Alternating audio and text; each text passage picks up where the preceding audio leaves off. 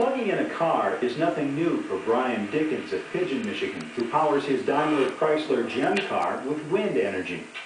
But he says even without the wind turbine, going electric is very cost-effective. If we were to actually buy the electricity, it would still only cost us about 1.9 cents per mile to charge it. By comparison, the average gasoline-powered car today costs about 10 cents per mile to refuel. In addition to his wind turbine and electric car, Brian burns corn to heat his house, and he also makes homegrown biodiesel. And if that's not enough, he recently installed a wind farm at the local elementary school.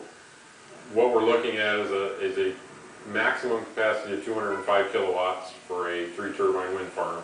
We're actually the largest public school wind farm in the nation as far as number of turbines. There are some schools out west that have larger turbines, but we have the most. The turbines were purchased with a $265,000 grant from the Michigan Public Service Commission and private donations. Brian's wife, Kathy, works as a counselor for Laker schools, and she wrote the grants to fund this and other alternative energy projects for the students. Boys and girls tell me all the time, I see one's moving and one's not. Why is that? Curiosity causes a lot of learning, and that's the part that really intrigues me. I enjoy that very much. However, several days after we shot this footage in mid-September, Detroit Edison told Laker schools to shut the generators down. DTE said this was necessary to assess the safety and technical compatibility of the project.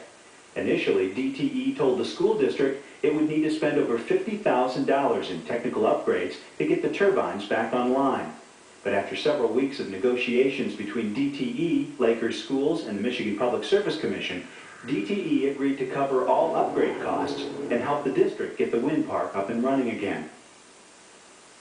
Residents on the